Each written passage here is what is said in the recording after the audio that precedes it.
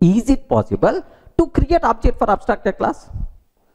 Ayo, respond man. Is it possible to create object for abstract class? Not possible. Not possible. Sir, the reason why, what is the reason for that is very simple. Suppose assume I have class vehicle is there. Assume that class vehicle is there, sir. Vehicle is there.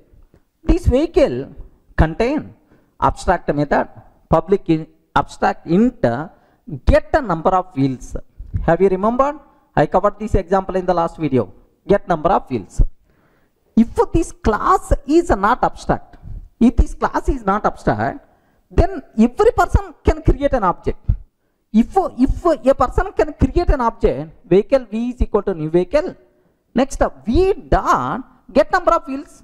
V dot get number of wheels. If any person calling this method, what response you have to provide? Boss, no, I'm not having implementation.